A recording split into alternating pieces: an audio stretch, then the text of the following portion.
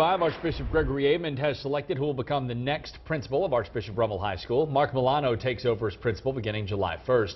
Milano is a graduate of Rummel and has worked in local education for a number of years. His appointment comes 2 months after it was announced that Rummel's current principal, Michael Scalco, is stepping down at the end of this school year. Scalco's family previously told WDSU it was not his decision to leave the school, and his contract was not renewed by the Archdiocese because of declining enrollment at Rummel High School.